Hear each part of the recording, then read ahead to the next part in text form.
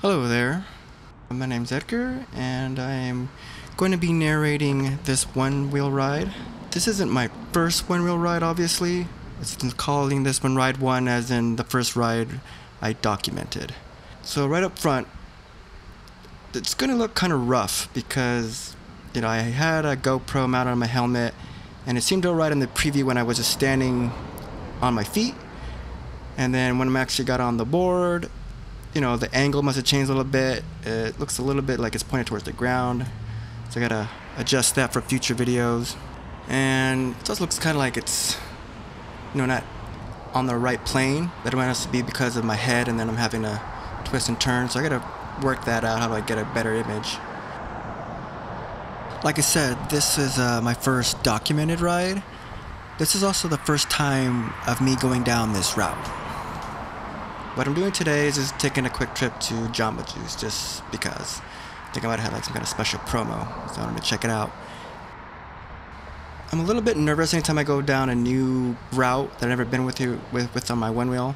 I'm not super advanced on my one wheel at this point. I'm competent and can get around safely, but think about going someplace new. I'm not familiar with the sidewalk, with any kind of cracks or bumps or anything unexpected. So anytime I come kind of any intersection, I'm always like looking over my shoulder, making sure there's not a car that's about to come and hit me. I started off this from my apartment, and I'm going down, and so this is my neighborhood, and it's it's east side of San Jose. It's not exactly a posh part of town. You can see a lot of litter, unfortunately, and yeah, just trash and remnants of maybe some of the homeless community. Now up here, there is like a metal plate in the sidewalk that did give me a little bit of scare when it first went through. You can hear that clanging sound. So as I'm going through here, I'm checking the intersection. Like I said, I'm just always a little bit nervous for any intersection.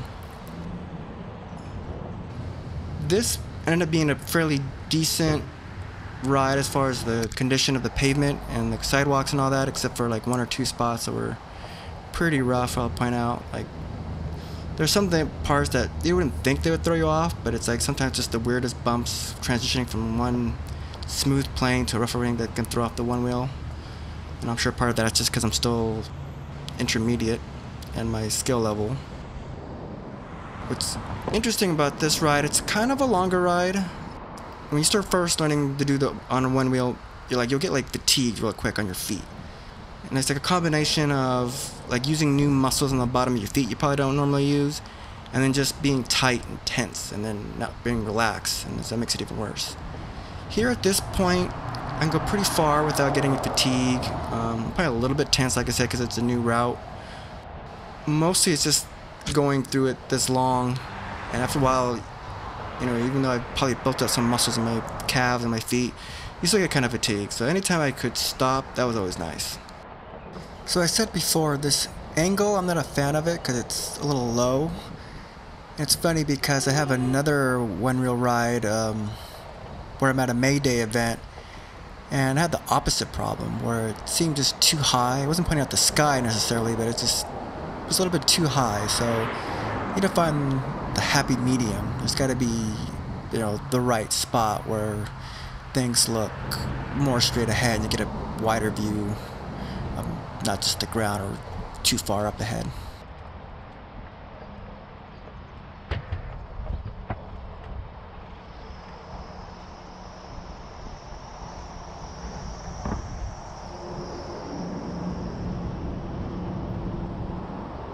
Sometimes it's funny, you see cars kind of aggressively approach the intersection, you wonder, are they going to stop? And then they kind of not slam hard, but they brake kind of harder. Wonder why they don't just ease into it. And here, this intersection is kind of scary for multiple reasons. First, it's the on-ramp for the freeway. There's no light. People just yield or don't yield, and they go when they think they can go, like that white car there. And it's super rough. I don't know if it comes through, but it is really bumpy. Like, here's a pretty good bump, and it's like, do I go around it or go over it? And you gotta sort of trust what I'm capable of doing it. But that intersection, going both ways, was the roughest one, and I think at one point I've been through this route and I did almost lose my balance, mostly because I wasn't having enough speed. The thing about these rough parts is like it's easier if you have some speed with you, because then you just kind of glide over the bumps. When you're, especially when you're first starting out, your instinct is to slow down because you're scared and you don't want to, fall. But that actually probably increases your chance of falling because you're going too slow to get over even what ends up being really a minor bump. And if you just had a little bit more confidence and speed to go through it, but it's a learning experience.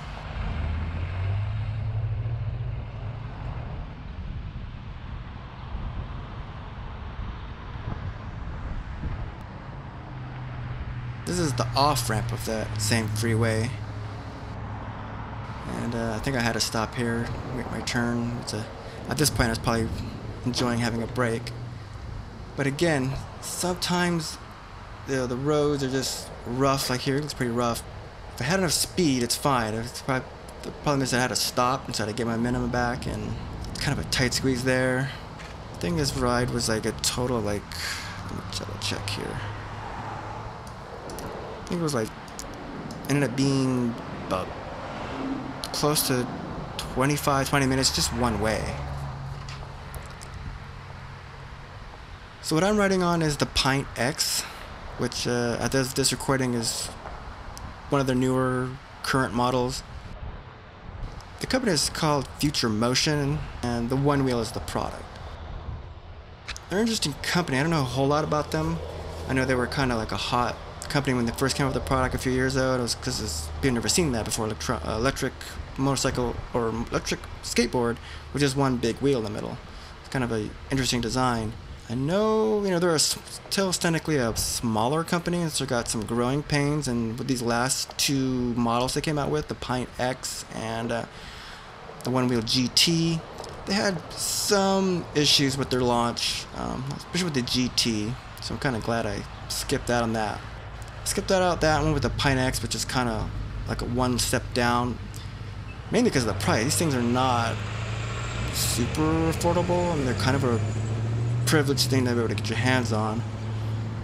The power and all the feature set that came with the GT was just more than I needed anyways. I mean, I'm not probably gonna do a whole lot of off-roading and things like that, which you could do with the GT. It's got a different type of tire, and it's got a lot more power. And then for me, this Pint's already got probably more than enough power to get me in trouble. You can really get hurt if you don't have the proper gear. So definitely, if you get into this, helmet of some kind. I'm going to full face helmet, which I think most one-wheel riders are just using like a bicycle helmet or some kind of open face helmet. You'll be able to see a little bit up ahead that I'm also wearing like shin guards. I also have wrist guards, and I'm also wearing elbow guards.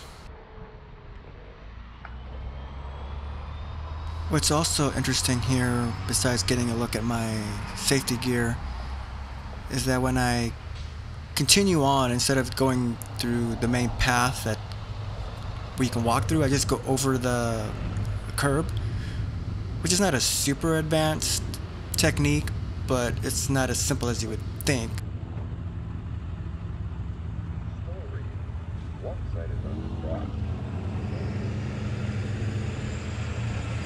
Just that sudden little drop, even though it's just a few inches, like right there, can throw you off, and it's easy to just take a tumble. So that's kind of a intermediate, sort of advanced kind of thing I've learned. I'm kind of an older guy. When I was growing up, I always wanted to learn how to do skateboard and things like rollerblade, but I just never did. Either couldn't get my hands on it, or my parents wouldn't let me, or whatever. This is, I wouldn't know if you would call this an extreme sport or whatever, but it's like, kind of like snowboarding, skateboarding, that kind of alternative X-sport kind of thing. And I've gotten to this pretty late in life. Got this when I was 40, so I'm not any spring chicken. So in the back of my mind, I'm a little freaked out about having a bad accident, because, you don't heal as well when you get to these kind of ages. Which, funny enough, is probably going to contribute to me more likely getting into an accident, being freaked out about it. But because, like I said, you need a lot of confidence and knowledge of your skill and ability. Definitely being timid or too timid can get you in more trouble. Obviously, you don't want to be too cocky and be doing stuff that's beyond your skill level, try to be too advanced. But being too timid, like I said, can get you into those accidents that you're trying to avoid. I have all this gear to sort of protect me. I don't go crazy. This Pint X has different modes, and I think in even one of them it goes up to close to 30 miles an hour, which is, you know, think about doing 30 miles an hour on a sidewalk. I mean, it should, you know, be in a street at that point. That's pretty fast. I mean, at that kind of speed, with the right, you know, situation and circumstances, that could kill you. I don't go anywhere near that fast. I mean, I think my top speed was once like 20 or 22, which is, wasn't even trying. It was kind of one of the things where I was just going and I got in the zone, and then I kind of noticed I was going really fast, like faster than I really needed to. I wasn't going anywhere. I was just zoned out. So it's really easy to just, you know, lose sight of that and go pretty fast. I think luckily I had it on one of the other modes that kind of holds back the speed, so it wasn't going to go much faster than that. We're getting into more businesses and away from the home, so it's a little bit more upkept. Just because obviously businesses don't want to discourage people from coming in with a bunch of trash or whatever. But being East San Jose, it's got its own charm, I guess you could say that. I mean, not to diss on it, I mean, I live here, but it's obviously not Beverly Hills or anything like that. And here's kind of a pet peeve. So, you know, you gotta share the sidewalk and all, but people, because obviously like with the Pint, I'm moving faster than I would walking. And then you got people who are just walking, and they're, even if they're walking normal, but especially if they're walking slow, it's like, okay, I gotta like time this so because I'm trying to shoulder check anyone, but if somebody walks right down the middle, it's like, excuse me, can I get through, please? Up to one side, please. I guess I could also try jumping into the bike lane. Gotta admit, one time I jumped in the bike lane when I was first starting out. I don't know what happened. I think because the street's a little bit tilted or cantered. I kind of ate it a little bit, and I've been kind of discouraged from that. I was like, well, I'll just make sure I won't go too fast and stick to the sidewalk, because at least that's flat. And then, yeah, I think the bike lane, just because they have the curb and they have as the water's got to drain off into the gutter, it's like cantered a little bit. Although here in San Jose, it's always a drought, so I don't know what water we're expecting to get. Even just watching this back, I mean, it didn't seem so long doing the ride. It was a fun, pleasant ride, even though I was worried about this new route, but this makes for a long watch. I'm sure there'll be stuff cut out.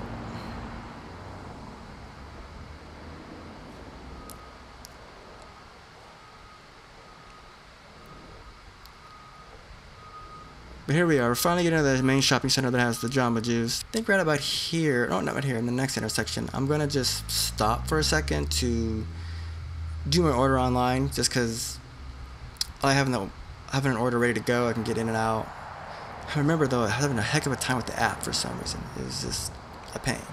But here we go. Eventually I think I got something queued up in the app, and go along my way. Actually, on this day, everything looks fairly clean except for that garbage right there. I think whoever the maintenance must have came through recently. Like, this isn't so bad. Like, this is like a big shopping area with like a Target, so obviously they probably spend a little bit more money and time grooming the grounds and keeping everything reasonably clean. But here we are coming up on the end, and I just want to thank everyone for coming along with me on this one ride with an admittedly awkward camera angle. Something I'm gonna have to work on, and I'm gonna look into using a gimbal with my phone so I can get like an alternative shot, and that's just gonna take a little bit of practice though, just because riding safely is one thing, and then having a gimbal with a smartphone and trying to get decent shots makes it more complicated, obviously. But I have another one-wheel ride coming up that's probably going to look similar to this, but then hopefully after this it'll be a little bit fixed and a little bit more polished. But again, thanks for riding with me and checking out this random video, and I'll see you around. Bye.